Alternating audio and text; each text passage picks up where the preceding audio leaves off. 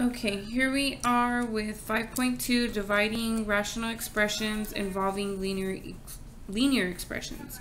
So just like before, we always do division by changing it to multiplication. So we have 6x minus 12, 35x minus 14, but then you change it to multiplication and you flip the fraction following that multiplication.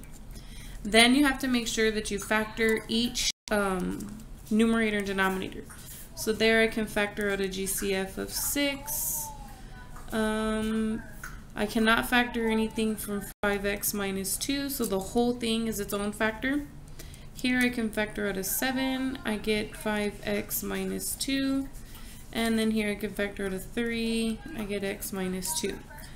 So then now to reduce one numerator with one denominator. The x minus 2's will reduce, the 5x minus 2's will reduce, even the 3 will reduce with the 6.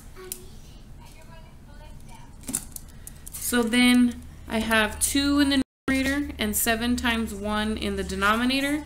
So I end up with 2 over 7 as my final answer.